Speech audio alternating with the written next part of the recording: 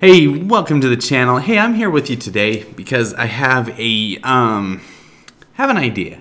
I want to run by you guys. Let me know what you think. First off, well, I got this crown chest here, so I'll just open that because hopefully I get a ton of goblin gangs. There they are. So over at on the forum and then on Reddit and a couple places, I guess they just said that they're not going to be doing the card releases like every 2 weeks like they have been. They're going to do it a little bit more spaced out. So they're going to do like every month. And the reason being, and I think this is pretty smart, is because I think they're seeing too many cards added to the game. And I think that it's causing a little bit of problem because obviously, if you look at, check this out. So of my cards, like, dude, I would say probably about 66% of them need to be upgraded right now. And a couple of them have just been released. Like if you go over here and look at, well, the clone, level 1. And then the battle ram, obviously, at level 1. Dark Goblin, I leveled up, which on a whim, and I still haven't used it since, really. And then the Goblin Gang, level 1. All the new cards are kind of, you know, getting put on the back burner, I think, for most players. Because, number one, they don't have any flipping gold because it's so hard to come by.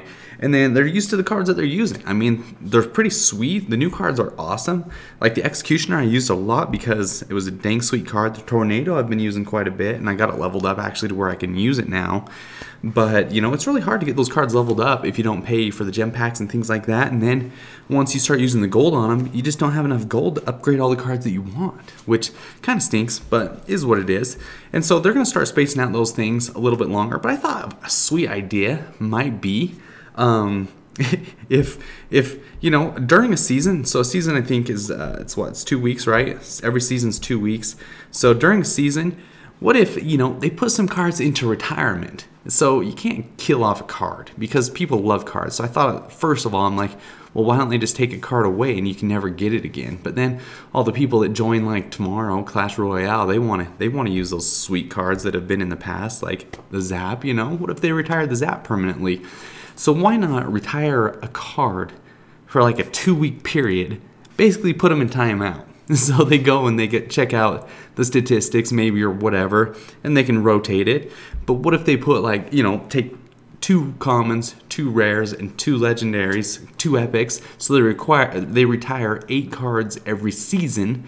That way nobody can use those cards all season. I think this will do a couple things. It limits the amount of cards people can use, and then it'll let them use cards that they aren't normally using. So they're gonna go pick some cards. It might shake up their whole deck, but I think it'll mix the game up quite a bit if they did that. So they retire some cards, just put them in retirement for a couple weeks. They're going to come out retirement swinging, and then they can use them again, you know? And maybe they only have to do that once every other season. So maybe the second season out of the month, every card's available, you know? Just throwing that out there. Just thought it'd be a cool idea. What do you think? Just let me know. Anyway, so I'm going to go and play this deck that I've been playing with a couple times. I played with it, let's see, 1, 2, 3, 4, 5 times. First time I played with it, yeah, that's another deck. First time I played with it, I was just getting to know it, which that's what I do. And then I won, lost, and then won a couple times.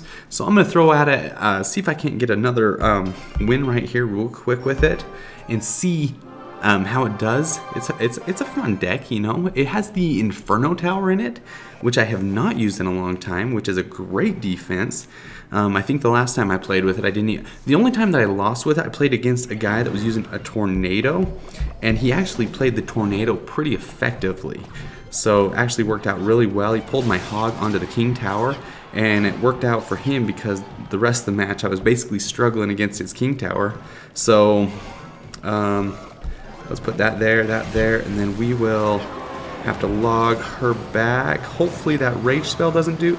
Oh, it took out my skeleton. She zapped him so quickly. Wow, that was quick. Nice job, witch. Okay, that sounded horrible. Nice job, witch. Okay, don't say. Anyway, sorry. Okay, so doing okay, had a good start. We took down his tower quite a bit. Nice job, Blue Killer, coming at me, coming real hot. So let's just launch that again since he dropped his giant. He's gonna zap those away, or maybe not.